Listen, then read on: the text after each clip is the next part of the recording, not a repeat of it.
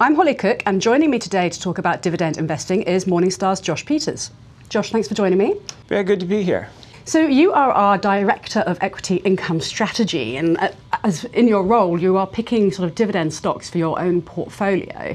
Can you give us a little bit of a kind of idea as to why the focus on dividend stocks? Because so many people are always looking for undervalued stocks. What is it about dividends that you find so interesting? I think every investor, even if they're interested in dividends, they have to concentrate on total return, which is, of course, the dividend component as well as long-term capital appreciation. But there are so many practical advantages associated with having that above-average dividend. And I operate in the United States, where still a lot of large companies don't pay dividends at all.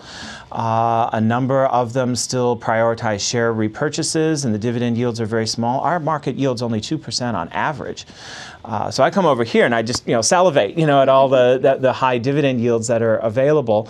But to get an above average yield in almost any market tends to furnish first a practical stream of income that you can use for reinvestment or to fund portfolio withdrawals if you're in retirement or have some other obligation to meet, as well as those larger companies that pay the big dividends tend to be more financially secure. Not all of them. You want to avoid the highest dividends that might be cut.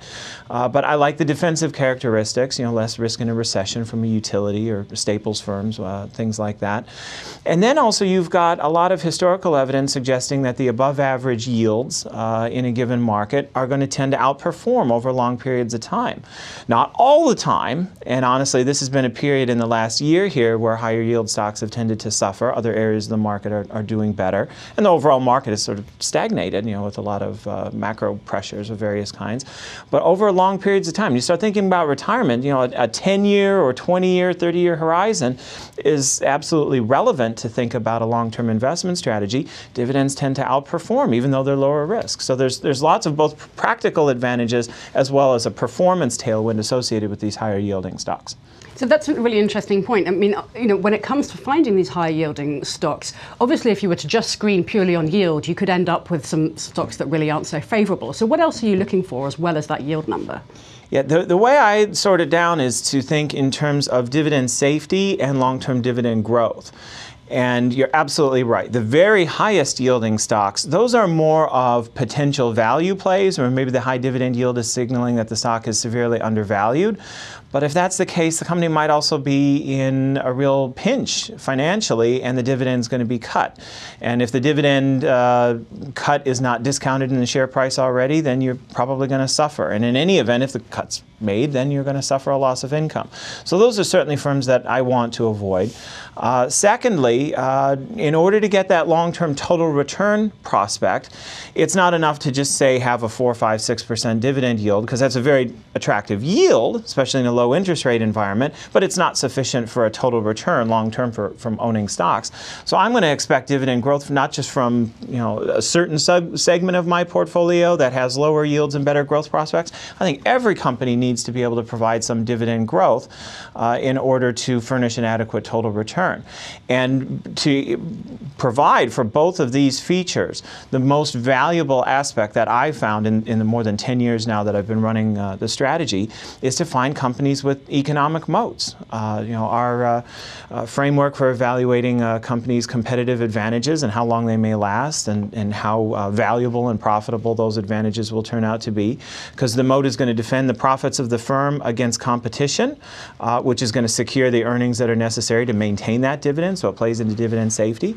It also implies that when a company is expanding internally, even if there's not a lot of growth potential, say in staples, for example, that whatever the earnings the company is retaining, those will be reinvested at a high rate of return and lead to that long-term dividend growth. So just very briefly going into sectors, you mentioned earlier that you have a UK-based utility stock, and that you also have a UK-based pharmaceutical stock. Are there any other sectors where you're seeing sort of interesting dividend trends recently? It's been, I think, in the last couple of months in the United States at least, fashionable to start dumping utilities and REITs. People are worried about higher interest rates. But this is where our long-term framework for valuing firms comes in very handy, because we're not discounting future cash flows under the assumption that interest rates are going to stay at 1 or 2% forever. In fact, we've normalized all of our long-term interest rate assumptions that underpin what we expect for equity returns as well. So now we're seeing some firms in the United States looking fairly attractive that have high yields. Even though interest rates have just started to move up, the stock market's gotten so far out ahead of this, just in terms of chasing performance and being very quick to dump anything that people think is going to be a loser, that now some names are pretty attractive. Josh, thanks very much for sharing your insights with us today.